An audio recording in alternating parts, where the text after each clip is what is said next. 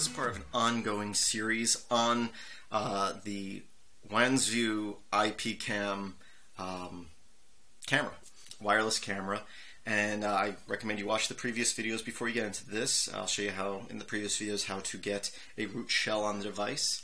But today I want to talk about security a little bit on these cameras and basically tell you that there is none. Now, of course, I tell you by default there's a telnet client and the password is 123456,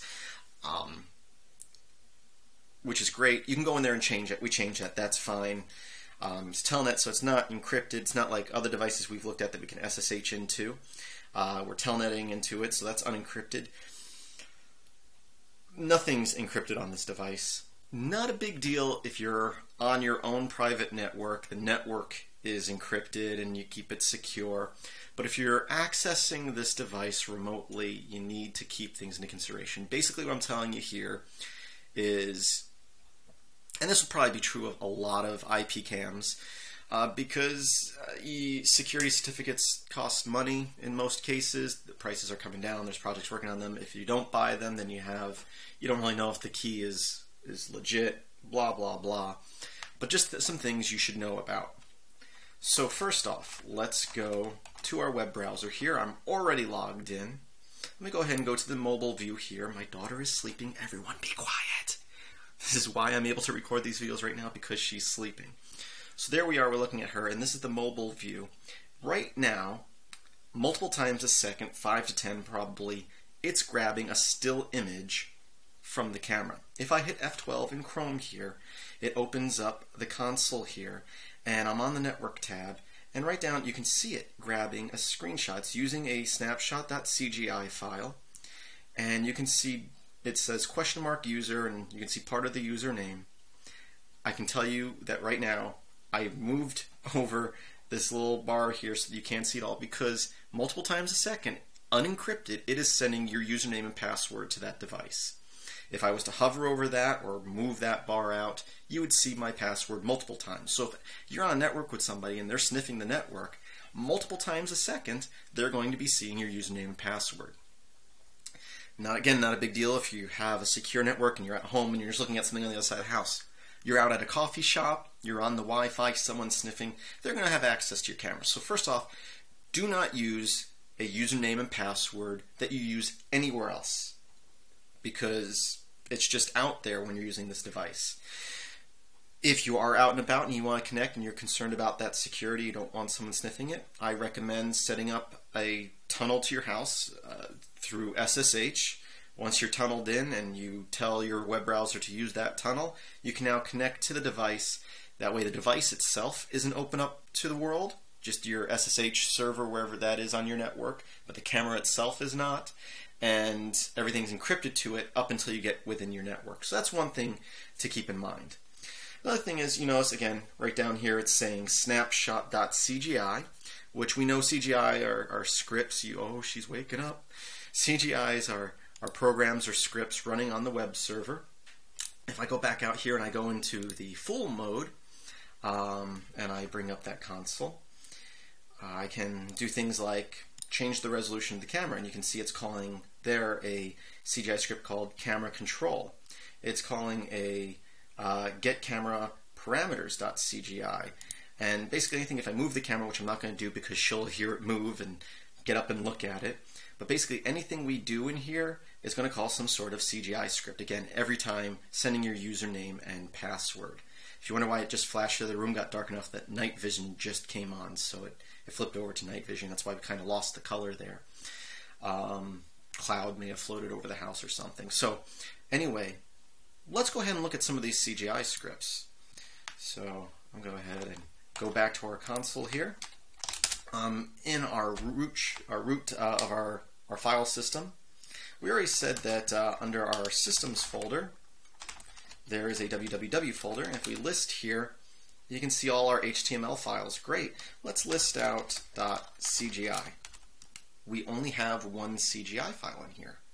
Without looking at that, I'm going to tell you right now it's a binary file, but you can cat it out or even better use strings, and your username, password, name of your network, your SSID, the key for your for your network, so your security key for your password, is all in there in plain text, as well as a DNS client that Wansview sets up for you if you wanted to remote access your camera, if you had opened up ports. All that stuff, plain text in that file. That is one place where it's stored. There's actually other places where that information is stored unencrypted on this device. So if you ever get access to a device through Telnet, I mean, you already have a root shell, so whatever, you can come here and look at that file and see all that information there. So again, another security issue there. Really, things should be encrypted, but again, you just assume a device like this is not. I mean, it's a cheap Chinese knockoff camera.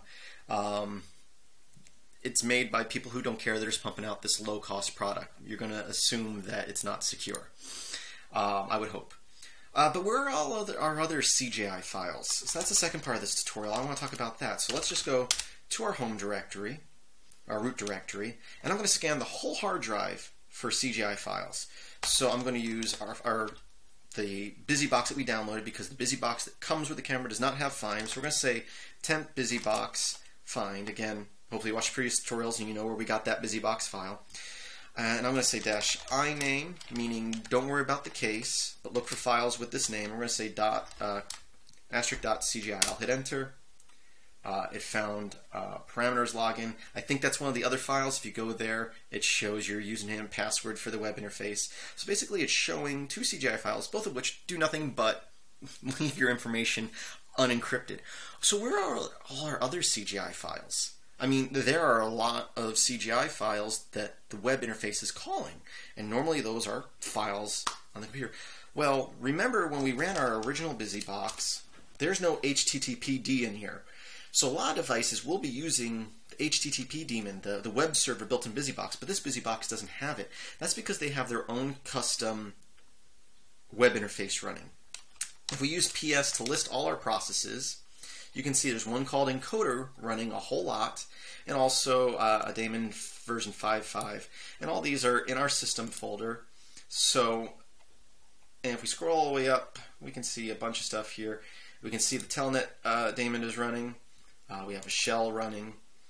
Okay, so what processes are starting at boot time? I'm drawing a blank on where the file name is, but let me do another find command.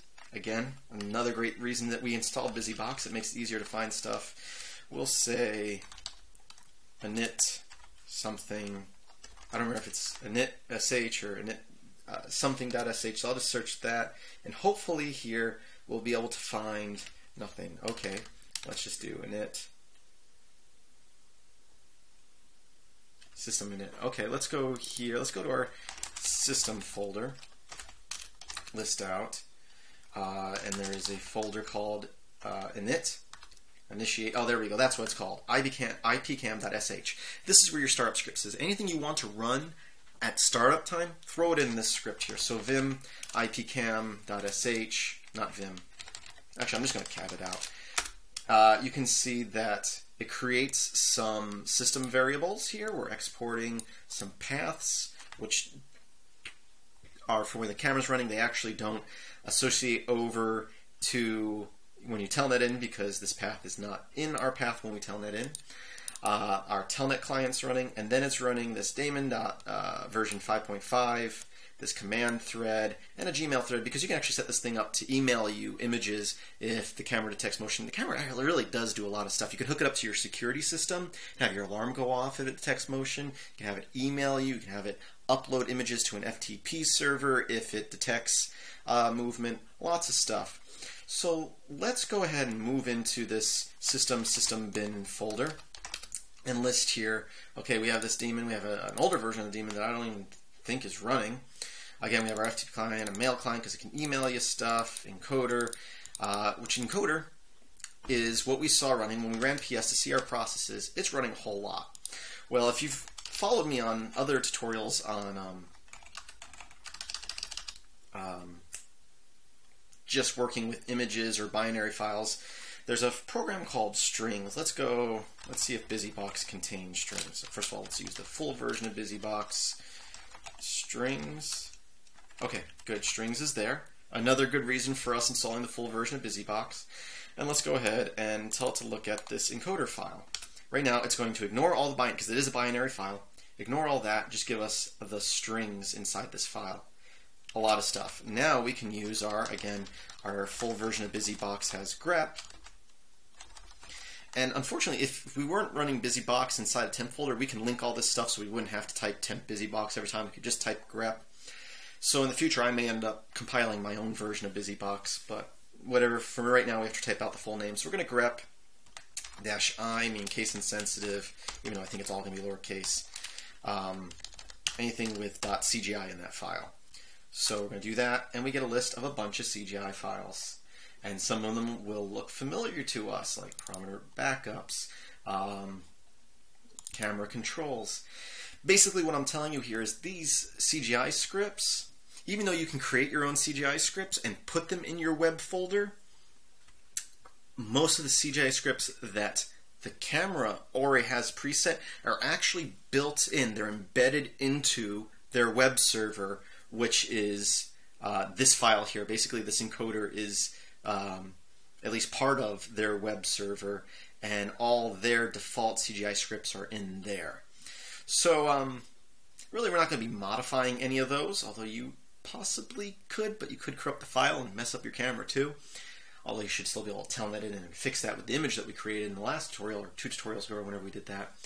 But if you were looking for those CGI files, they're embedded into the web server themselves.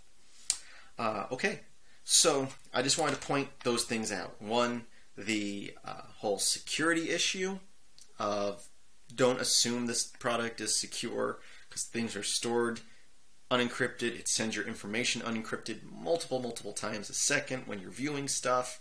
So make sure your network's secure, and if you're accessing it remotely, you probably want to tunnel through something encrypted like an SSH server, I guess maybe a VPN. I usually just use SSH.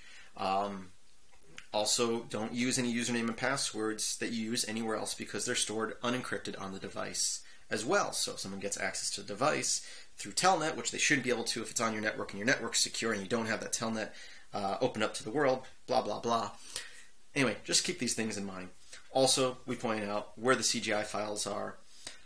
But in the next tutorial, we're going to start looking at some of the web interface and customizing some of it, making it a little bit better, because they didn't really put any effort into these web interfaces. They work, but a few lines of code, they could have made them a lot better. So, as always, I thank you for watching. Please visit my website, filmsbychris.com. That's Chris with a K. There should be a link in the description to that, as well as links to notes on everything we're doing in these tutorials. Be sure to check out the full playlist and the next video, which should be coming in about a week. And as always, I hope that you have a great day.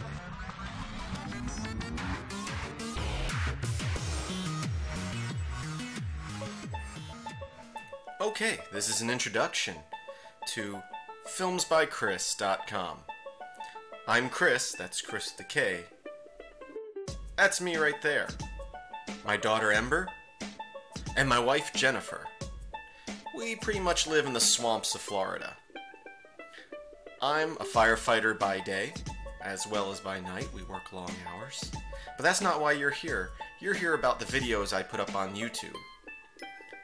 These videos are mainly about computers and programming, which means most of my videos look something like this. And if that's what you're interested in, great. If not, that's alright. I do videos on other topics too, such as video editing, special effects, photo editing, 3D design, and music creation.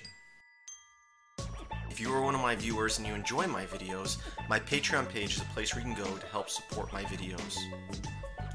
So I ask that you take the time to go to my Patreon page and look at the different levels of rewards you can receive for different levels of backing. There should be a link in the description of this video if you are watching it on YouTube.